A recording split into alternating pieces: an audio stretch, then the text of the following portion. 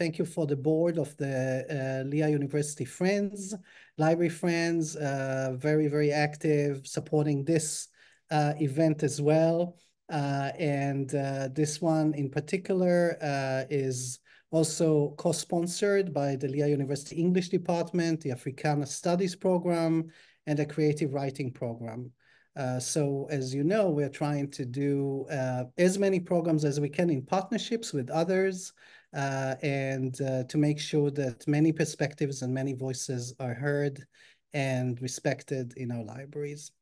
So without further ado, I'm going to be presenting or introducing now Bob Watts.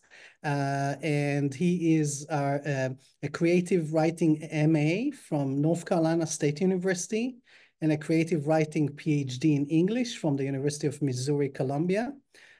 His first collection of poems, Past Providence, won the 2004 Stanzas Prize from David Robert Books, and his work has been published in Poetry, the Paris Review, Great River Review, and the Redivider, among other journals. Professor Watts teaches in Lehigh's creative writing program and is the advisor of Amarnath, Lehigh's premier student library journal. So thank you very much, Bob, for facilitating the discussion today. I absolutely knew I'd forget to unmute. Thank you, Boaz. And it's my pleasure today to introduce Remica Bingham-Risher, who is a poet, interviewer, essayist, a Cave Canem Fellow, an Afro-Latin poet. Her work has been published in the New York Times, the Writer's Chronicle, New Letters, Callaloo, and Essence, among many other journals. She's the author of 4 collections of poetry: Conversion, which was the winner of the Naomi Long Magic Poetry Award; What We Ask of Flesh, such a nice title, from Etruscan, shortlisted for the Hurston Wright Award; Starlight in Error, which was winner of the Diode Editions Book Award; and most recently, her new collection just came out this year, Room Swept Home. Her first book of prose, I think something of a memoir, Soul Culture, Black Poets, Books, and Questions That Grew Me Up, was published by Beacon Press in 2022. She's currently the Director of Quality Enhancement Plan Initiatives at Old Dominion University and resides in Norfolk, Virginia with her husband and children. I believe today she's going to be reading from her work, her poetry, and her prose as well, and discussing kind of personal archives, how particularly people that are often, or groups that are sometimes left out of the primary archive, create their own, how we all create our archives. I'd like to close the introduction with a couple of lines from her poem, Interrogation Suite. Where did you come from? How did you arrive? In which she writes, I entered the world a turning storm, but no one stopped me, though they'd been warned. So consider yourself warned, and please welcome Remica Bingham-Risher. Oh man, Bob, that's the setup. Now I gotta be fierce on here. Thank you guys so much. I appreciate you. You know, Heather and Boaz are like super shy. They're off camera.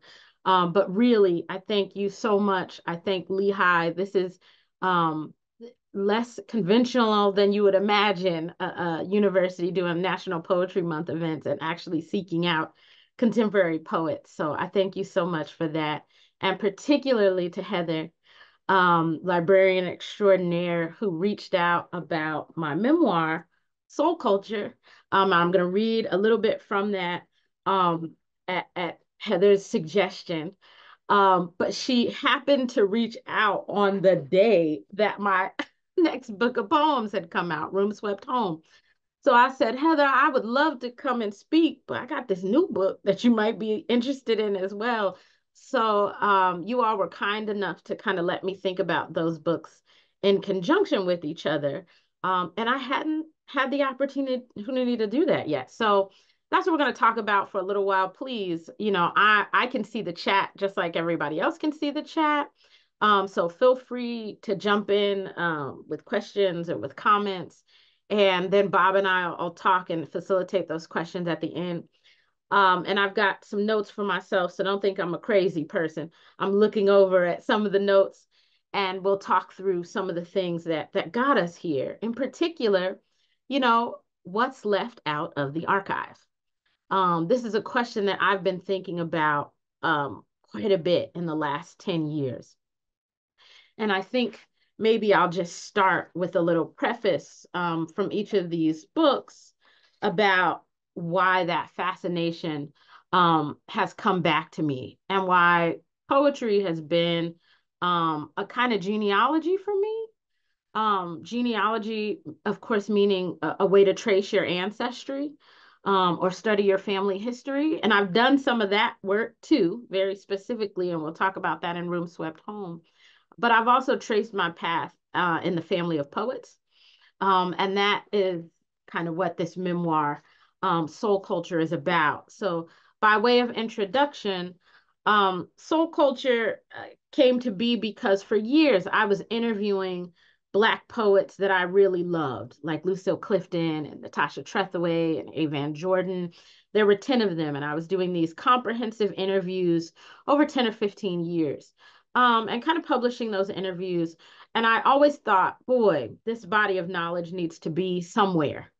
Um, and when I decided to put them together and put together a book of nonfiction, I found a wonderful agent.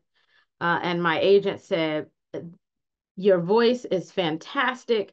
These essays that are kind of in between the interviews that are kind of linking them together and thinking about craft, you know, they've caught my interest. And we can't sell interviews, so you need to rewrite this whole book. If we have any writers out there, you know, that's kind of a scary conversation to start. But that was really the spark that had me think about my personal archive, because I was kind of shocked that anyone was interested in what I had to say. Why would someone be interested in a memoir from me at this point?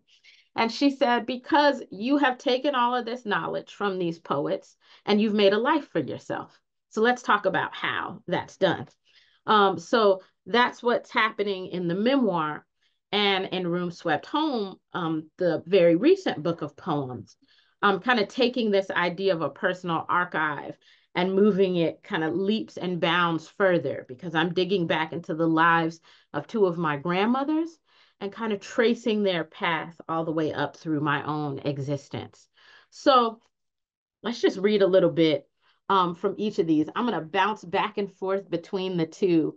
And hopefully you can grab them at the library.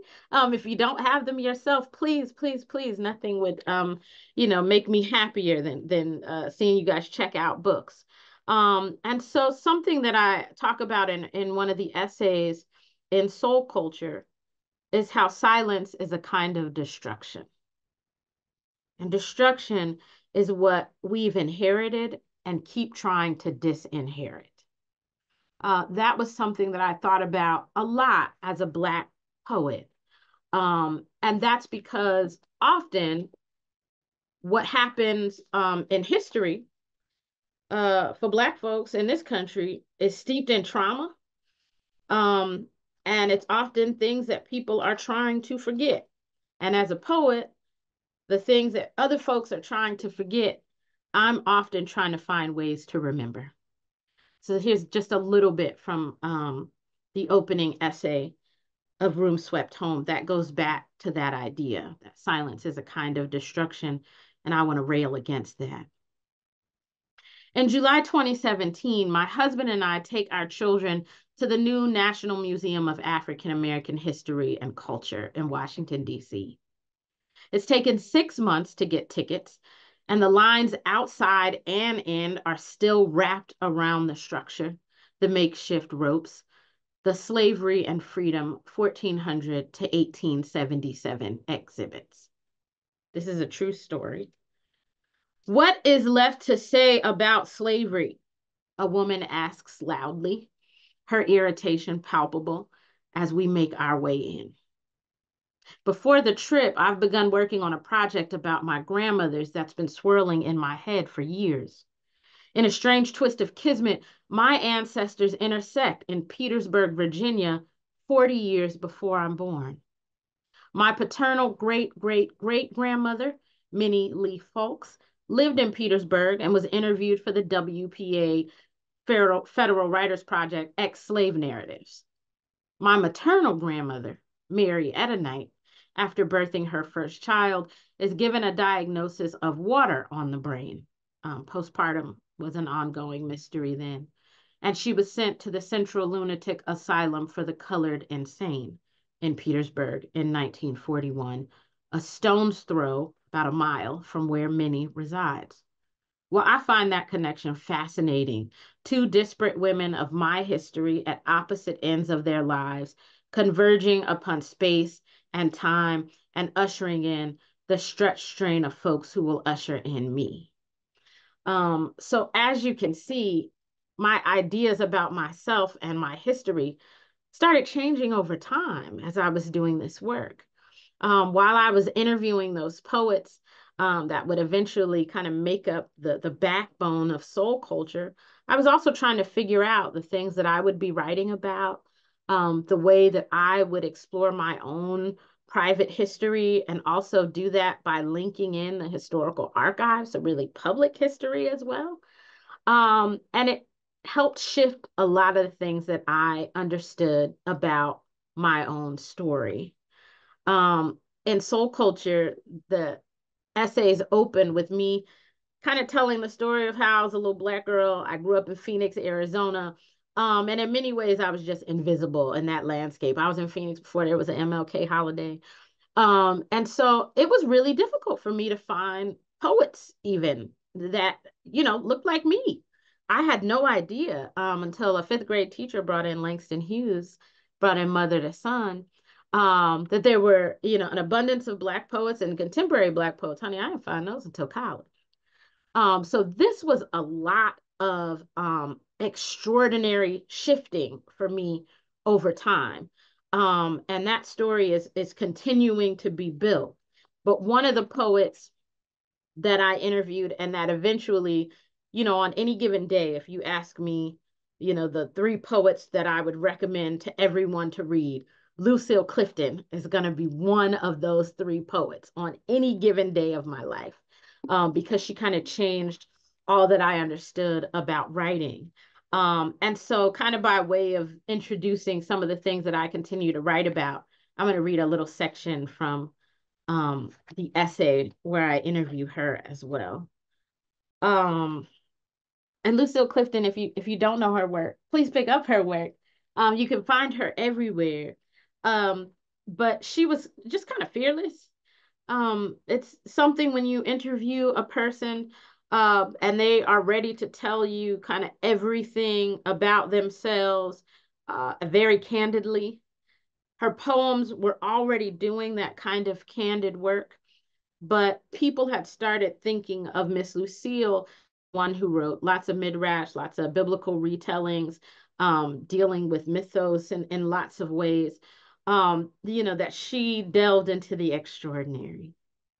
When I read Lucille Clifton's book, Quilting, even more than her precision with poems, because she wields those things like a knife, I was taken with what Clifton chose to write about: the intimate body, Black existence, women's realities, godliness, the past, and our legacies, people she pulled from obscurity. One of the most pertinent observations that came from our interview was an aphorism someone else, an avid reader, had used to describe her process. She said, Clifton said, "Someone once told me you find the myth in the human and the human in the myth." Clifton made many question how flesh was linked to spirit, how the body was an extension of the divine, and why so many of us were extraordinary but left wanting. So that kind of, the kids would say, that's my villain origin story. I don't think I'm a villain, but that's certainly part of my poetry origin story. And so when I started writing about my grandmothers in Room Swept Home, it was because of those extraordinary instances. I was looking for the myth in the human and the human in the myth. And my grandmother, Minnie, who I never met, my paternal great-great-great-grandmother who passed away in 1945, but who my paternal grandmother, Shirley Bingham, hey, Nana, was born in her bed and knew her until she was 5, and I could do lots of family research. But we also had this really telling interview from Minnie. If you've ever had a chance to read any of the WPA slave narratives, you'll find that some of them are very stilted. Um, you can imagine with this project that there were lots of reservations from the folks that were involved in it, because at that time, people were kind of in their 70s and 80s who had been enslaved, and the U.S. government realized, listen, if we don't capture some of these stories, boy, these folks are all going to be gone. And so that's what they set out to do, which was an admirable project, and I'm so grateful it happened.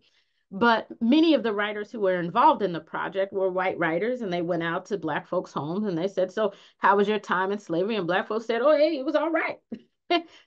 Because they were worried about disclosing, many of the difficulties that came with,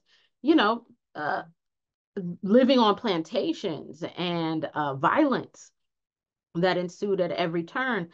But Minnie's interview is very different. My grandmother's interview is very different because she was interviewed by a dear friend, Susie R.C. Bird, who was a Black woman educator who lived in the area. And her daughter was interviewed a few years later for a different project.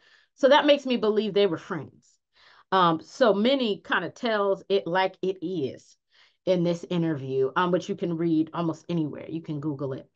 And so I was interested to read and kind of reframe some of that voice of hers, and give her space to tell her own story. So this poem is in Minnie's voice. The title is taken from her actual WPA narrative, April When the War Surrendered, because many of the enslaved weren't quite sure after the end of the Civil War or when emancipation was actually enacted on their plantations. But this is a joy poem about that moment in Minnie's voice. April, when the war surrendered. But we didn't know till May because Miss Godsey ain't said a word.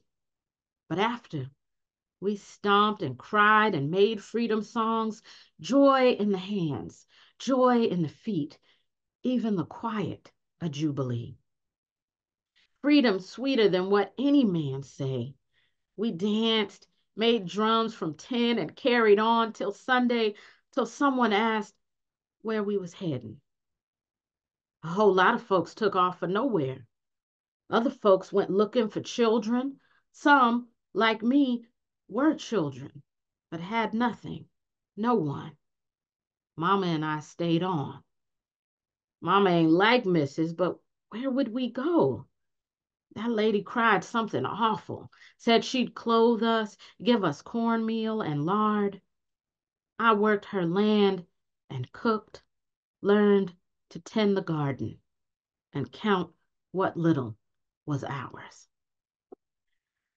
So much of what comes back in both Soul Culture and in Room Swept Home is this idea of honoring the elders. Like I said, when I started thinking about this project, I didn't think those two books went together. And I mentioned that to my husband, and he's cute, so I'll keep him. But he said, what do you mean? They're exactly the same. It's about honoring the elders. It's about tracing your path. It's about your history and public history. And I thought, oh my goodness, I had never thought about the ways that they kind of speak to each other. But that's one of the ways that they speak to each other. They find the extraordinary in our history in the States, and how we can trace that back through our own paths. So I'm going to read a few more poems and pieces kind of back and forth, and then we'll talk a little bit about it.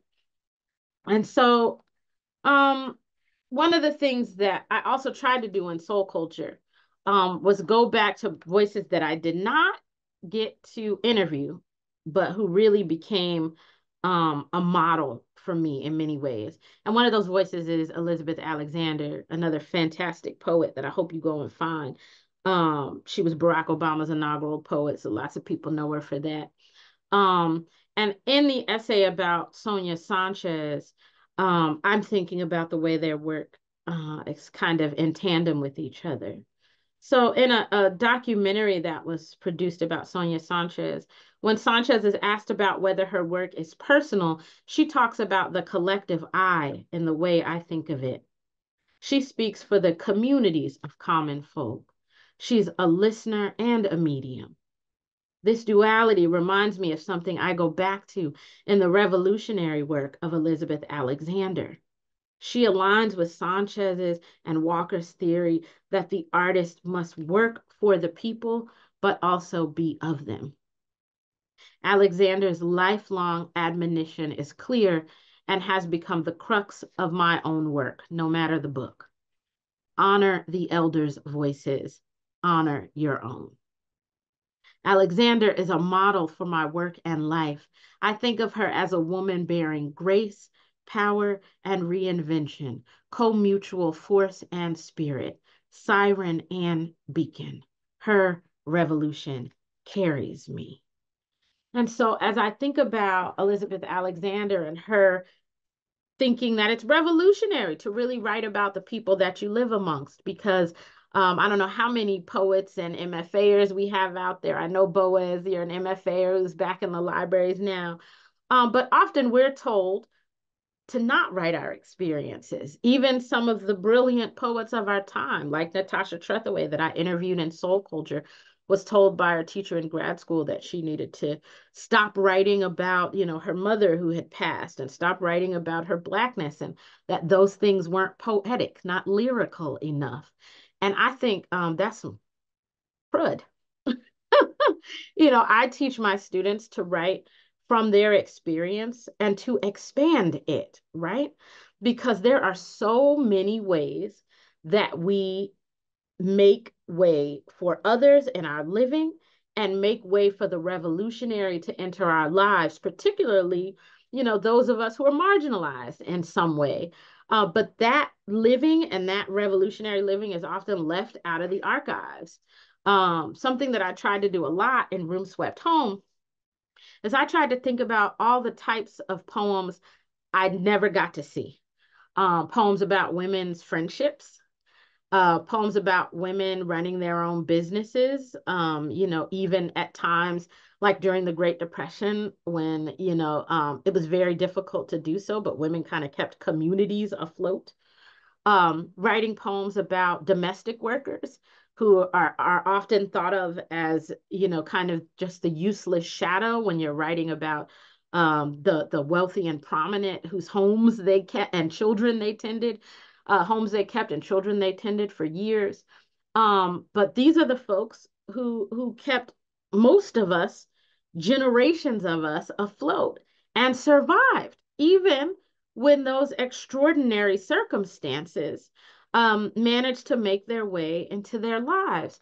And such was the case with my other grandmother, with Mary Knight, who was sent to the Central Lunatic Asylum and was, within 1 mile of Minnie in 1941. And so I'm going to read one of the poems about her time at the asylum. She was only 18. Can you imagine being 18, being very newly married, having a baby 9 days ago, being separated from your family and everyone you knew, and sent to kind of have this water and aversion therapy to kind of fix in quotes, right? I can't imagine the fear that would hold on in that case. Maybe I can't imagine it because it was something she never spoke about again until the very end of her life. This wasn't something that was common knowledge to me. Mary Knight and I were dear friends up until the time that she passed in 2007. And so, these were things that I knew her as kind of one of the strongest women I knew, but I didn't know how strong until I started digging into some of the historical archives, and was actually able to read many of her documents that were kept by Central Lunatic Asylum, that's now Central State Hospital, still in existence, a very different facility. But after 75 years, I was able to request her paperwork from her time there. And one of the things that the paperwork harkened back to was this water therapy that many of us kind of know now was something that was done when folks were put into mental health institutions in the 30s and 40s, and it wasn't very useful, but particularly to a Black woman who was raising a bunch of children then during the civil rights era. I imagine that it would come back to her in many ways. So this is To Calm the Mind, and it's in Mary's voice. More than 20 years from now, when my last child has been born, I'll remember the hoses, while others despair at children on the news, treated like dogs, worse than, being punished for having their own free minds. But all these years before, they used the water to quiet us. A hose can peel back skin or curdle it. Cold water begins to burn. Water in the bath that lasts for hours or days. Water sprayed hard as we are lined up against a wall until we pass out or shut our mouths. No one here can stand screaming. There is little singing. When we get music, they call it a diversion. Sometimes my ears are still filled with what's left. It's quiet, quiet now. I have to do something with my hands. We are given mops to clear the room. The water is like an ocean. Those calling like the drowned, gone to the never-ending bottom. Maybe another door will open onto the sea if there are doors that can carry the sea, and they will pass me by. Every floor can be the briny floor there, or the well I feared all those years on the land my father farmed. A child fell inside once, and many nights passed before anyone thought to look over its edge. So one of the things that I was trying to do, desperately trying to do in Room Swept Home, in addition to kind of expose parts of our histories that aren't talked about and women who don't get to tell the full scope of their stories, is to try to highlight survival. And through that, you get a lot of trauma in the middle, and to break some of that up.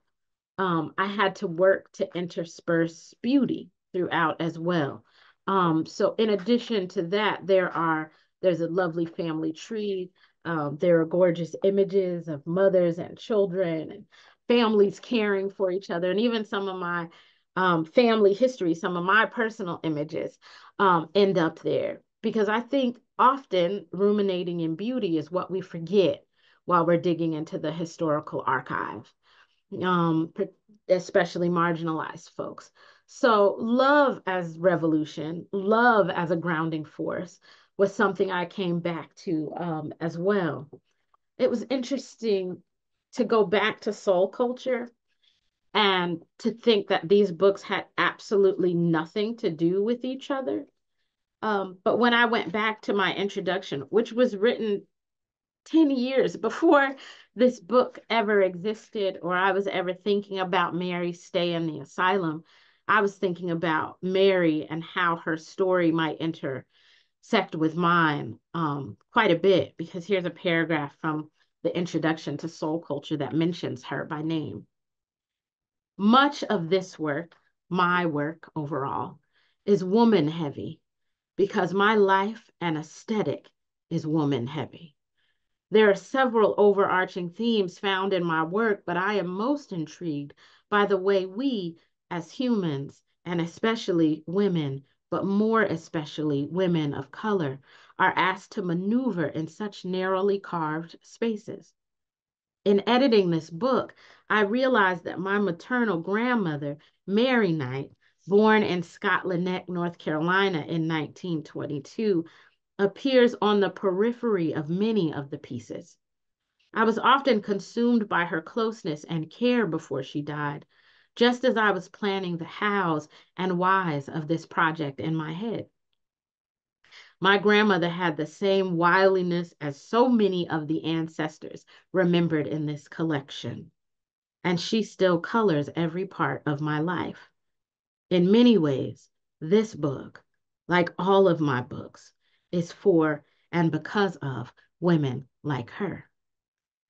So it's interesting to find these threads, and some of these threads of your own archive and your own story, you'll miss until somebody asks you to go back to them. So I have Heather to thank for that.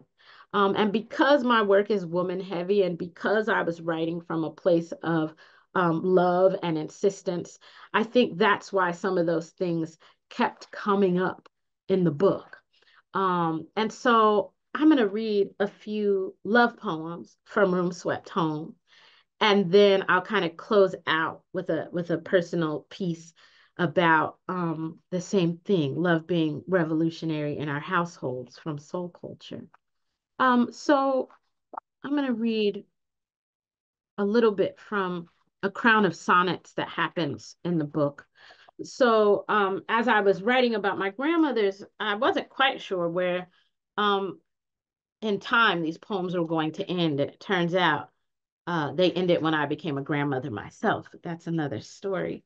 Um, Not really another story. If you read the book, you'll see the poem. It's not really another story, but that's where it ends in time. But there's a crown of sonnets here that kind of asks so many of the questions I was asking while I was reckoning with their lives together. And this is just one of those sonnets. So this is Sonnet 14. It's also called the Lose Your Mother Crown because it's based on a fabulous book by Saidiya Hartman, who goes on her own personal journey into the history and archives. And so all of the poems in the crown start with quotes from her work. Nostalgia or regret could kill you in a place like America. Love brings you home, wears you out, makes you tired on the inside. You ask yourself who you might have been in another time. But in truth, in any America, no one would care for you like they should. You'd still be making your own joy every way you could, wearing velvet, singing loud, kissing the fat on a baby's thigh, feeding whoever's hungry.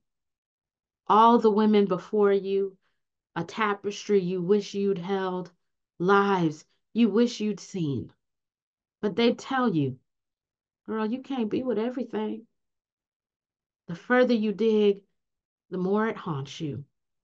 Every life, a slow drag. They knew going back was like a wound opening. So love can be difficult. The digging, if you're a writer out there, can sometimes be a hard part of the journey. But love can be really joyful, jubilant even too. And so I'll read one more poem from this collection because one of the things that I found that's often left out of the archives is what kind of love sustained these folks. If they went through such tough times, what were the things that kept them going? And I found that it was, just toughness, right? That was one of the things. But also, like I said, there were deep friendships that carried these women long after their, husbands had passed. But there was deep romantic love that you'll hear too. In many ways, there was love of children. There was, love of feeding folks that comes back quite a bit. There was faith um, in many different ways, in many manifestations.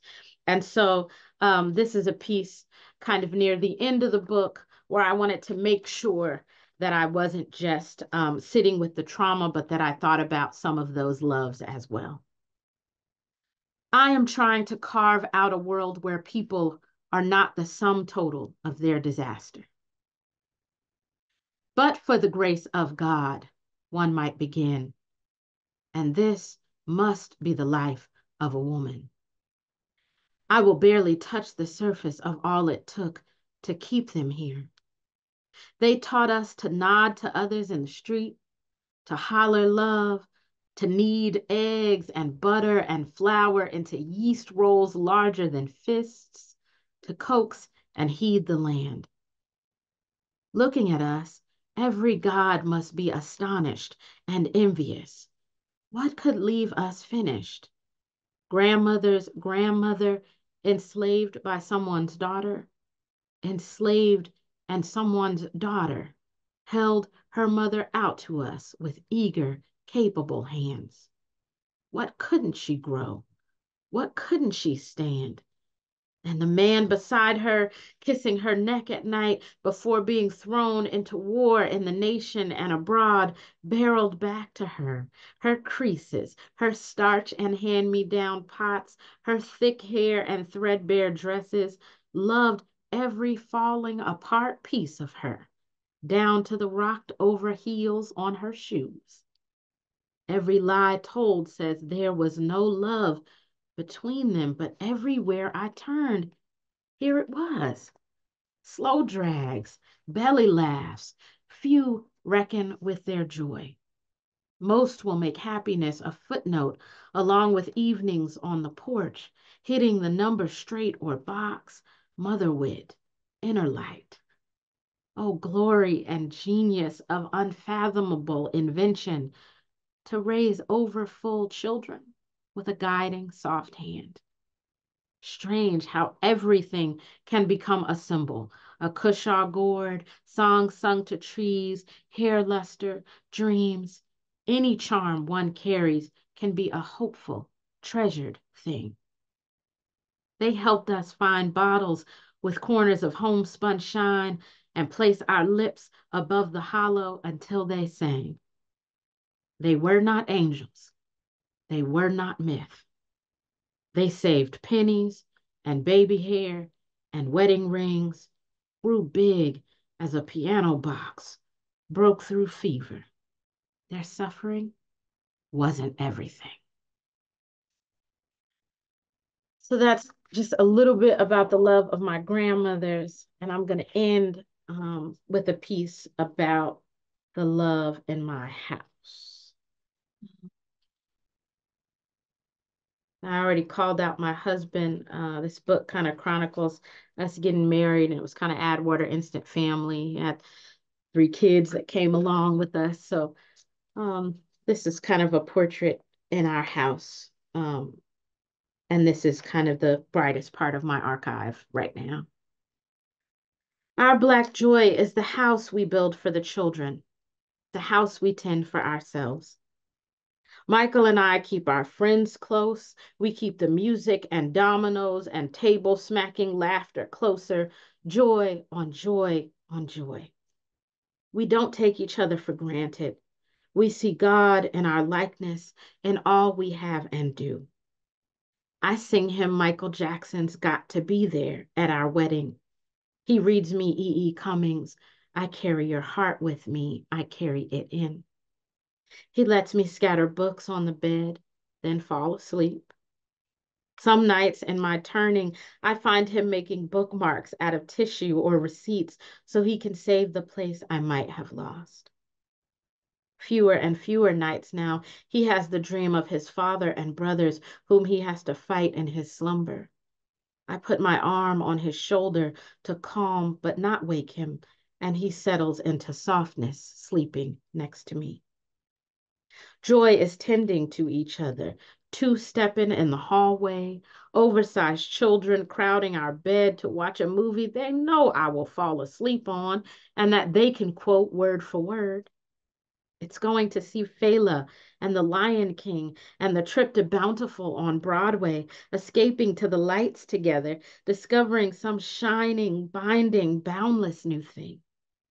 Sure, there's too much laundry and most nights the world is burning, but we forgive the world for this as there are also brownie Sundays, poems scribbled in most margins, and early morning ocean waves with the sun making paintings of the sky as we throw the football around. We pray so much we think God tires of us. We believe paradise is a real thing. We plan to make it together. Despite what ails and chases us, people see it on our faces. We are a blinding, dancing light. And all the while, I write. Thank y'all. Remica, thank you so much. That was just Sure. absolutely lovely. Thank We have several questions and I think more coming in, but I wanted to ask a question. Actually, have probably a couple of questions. One, I was so struck by a line from the first poem you read, Yeah. and then from the and how it went together with a line from the sonnet that from the Crown of Sonnets that you read. Okay. In April, when the war surrendered, I think it was the last line, to count what little was ours, Yeah. and then a line, I believe it was from the sonnet, Mm-hmm. making your own joy, and how Mm, much those two things go together. How even yeah. when there is so little that can be ours, sometimes that we can make joy out of everything.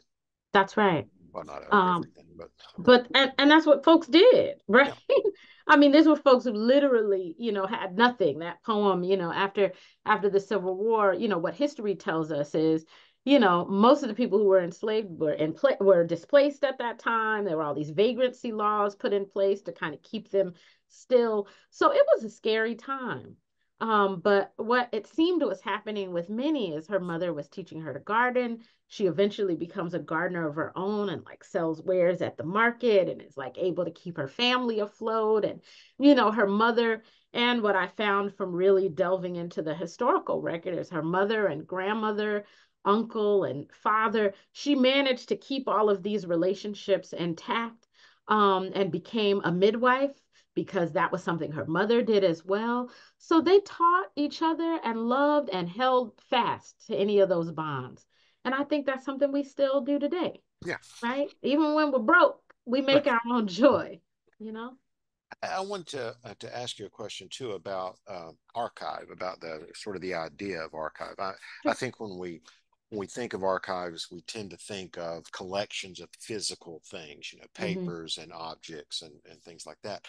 Yeah. But it strikes me, my grandfather, my father's father, lived to be 104 Oof. and kept his mind Wow. till the end, outlived most of his children, unfortunately. So, Mm. but he had so many stories. I mean, and he would tell them Mm. over and over and over again. You hear Mm. the same stories Yes. many times. So, do you think of family stories? Are they part of the archive? Certainly seems like. Absolutely. I mean, absolutely. Now there's the whole studies on ethnography and, these kind of interviews. And that's what I had to do to find many of the context, much of the context for these stories, right? Like the things that were actually written documents, and people tend to think of archives as like things that maybe the government or, your library might keep. And oh my goodness, libraries were my saving grace during this project for sure. But I went back to the people who could actually give me the context. So I can maybe figure that you were living in 1941, and I know Susie Bird came to your house and she interviewed you. But what were you talking about that night when you all sat around and listened to the radio? Oh, they were making announcements about World War II. We didn't even think about, the context that's happening in the middle of all this living. So family stories to me are a huge part of the archive. Much of, what I think of as my archive isn't necessarily physical, as many of those things are. So I encourage other people, I tell them to record those stories now because, who knows how fortunate we'll be if our grandparents are around till 104. And I know they're telling you the same story 15 times, but write it Right. down once. So when they're gone, you'll still have it as part of your archive. All right. So let me go to some of the questions from the participants, and Sure. I'll start with this question from Mary Nicholas, which came in, at the very early in your reading. Okay. Do you think we need a new WPA to interview just ordinary people now. It Ooh, says forgetting is a kind of destruction too. Mary, I think that's such a fantastic question. I mean, if it were up to me, now I'm a poet. So I want to record everything. I want all the stories written down. I think, that project came about in kind of the midst of the federal works project. I mean, there were so many different things that were happening. There are also public gardens being cared for and taking place at that time. They were looking for work for people who had lost work, and the artists, of course, had lost much work during the Depression. So this was kind of a way to dig the country out of a depression.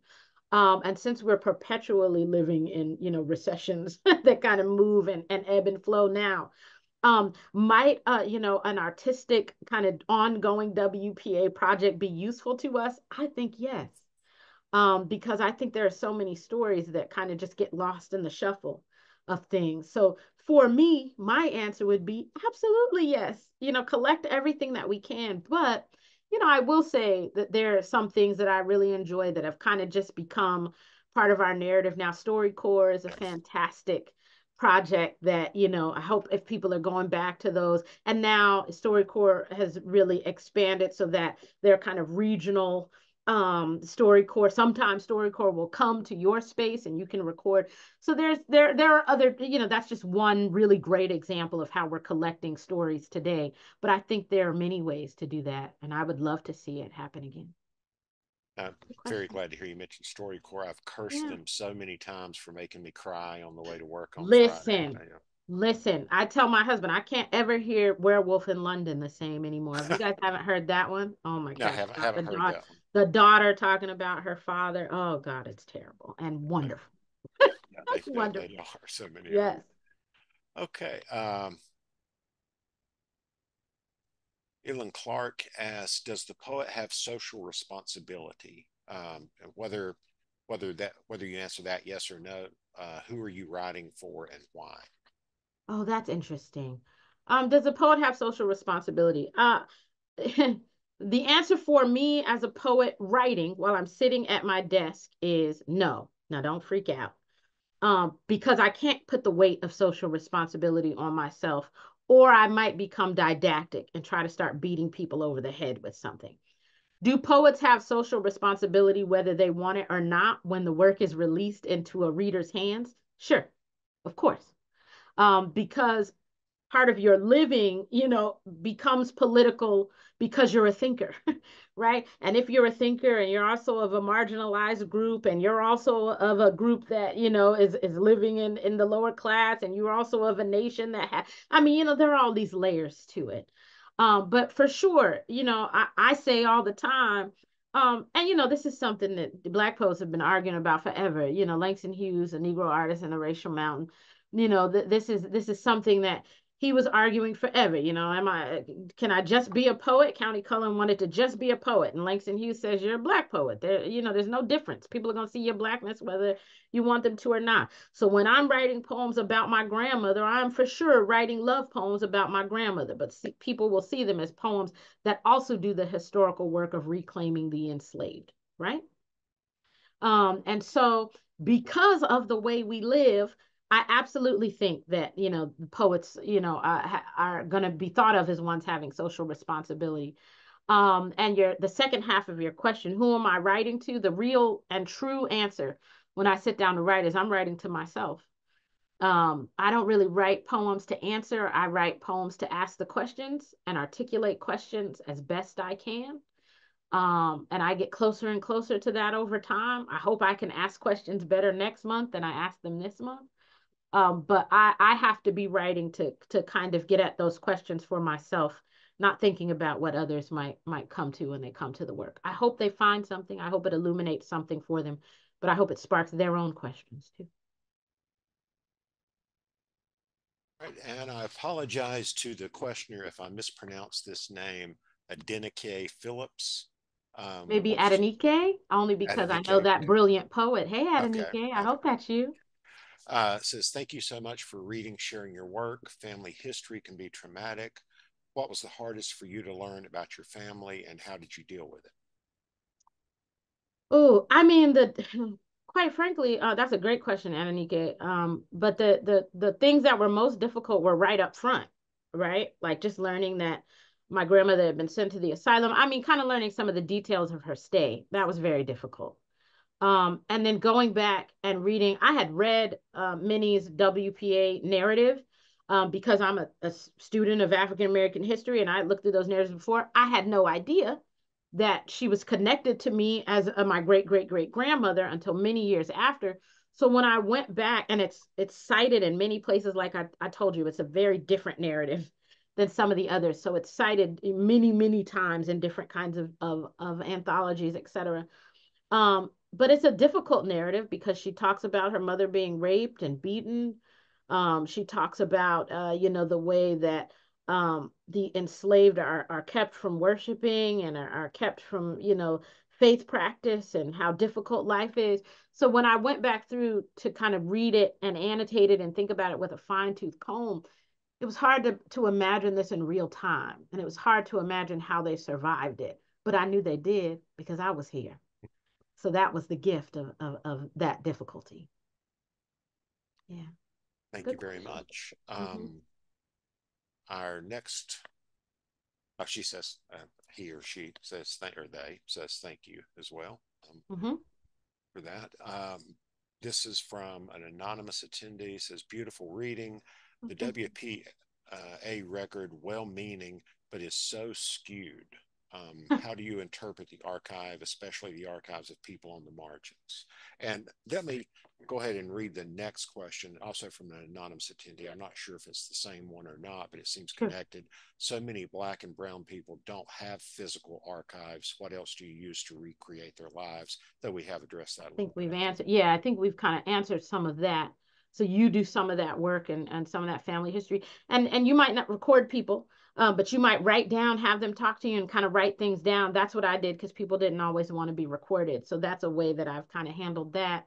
And then back up to the question about the WPA records being skewed. I mean, we come to them with eyes wide open, right? Hindsight is 2020. I know the way that they read now, me reading them, a lot of that language is going to be coded.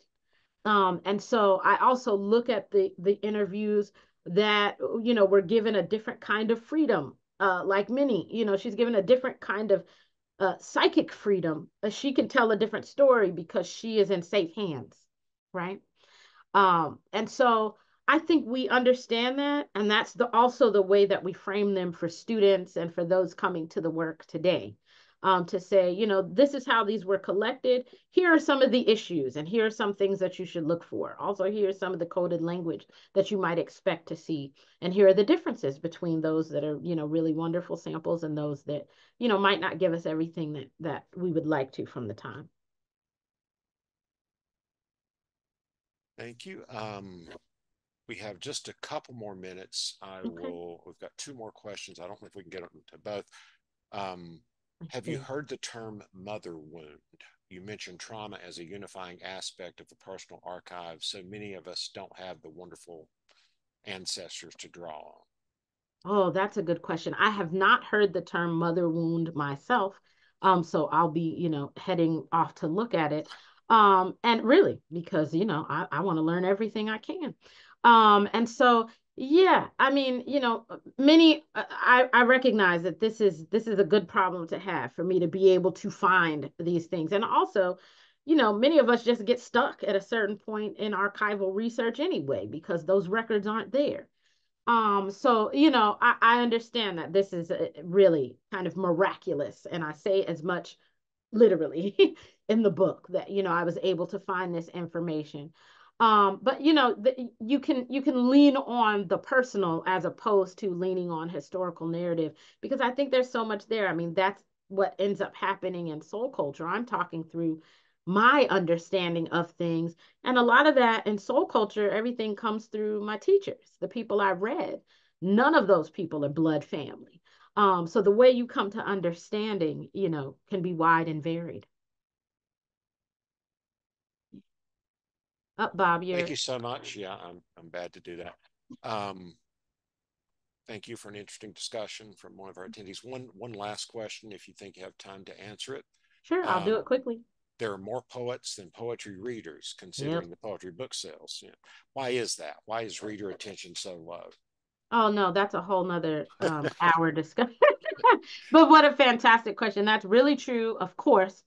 And I think because one of the reasons, I mean, this is obviously very narrow and we have 30 seconds. So one of the reasons is poetry is just taught really badly. We start people from, even in high school, we start people from the poets that they have absolutely no relationship to. We don't start them in the contemporary. We start them with, and no offense to Whitman, I love him deeply, but oh, Captain, my captain means nothing to me. I mean, at least lead with, I sing the body electric because that's brilliant, right? And not that, oh, Captain, my captain isn't, but I don't see a personal connection. So if we start with the contemporary, in the way that many musicians have found the way to do, plenty of people love hip hop, and there's elements of poetry that are there, so it can be done. But I think a lot of it just comes from us feeling like it's inaccessible because of the way it's taught. So we teach it better, and people will love it more. Thank you so much. And Boaz, I don't know if you are coming back to close us out or if we're just through. I wanted to say I always start with those winter Sundays. That's where. Hey, come on, Hayden. I love it. Yes. Thank you I so think we're much. done. I had a great experience and learned so much. And thank you both for doing this with us. It was really wonderful. Thank you. Thank you, Boaz, for having us. And thank you again, Heather. Appreciate you all. Thank you, Heather. That was great. Yes, and thank you so much for coming. Of course. Have a good day. Thank you. You too. Bye, everyone. Bye. Thank you, Bob. My pleasure. And thank you, Stephanie. Love your work. I see you in the chat.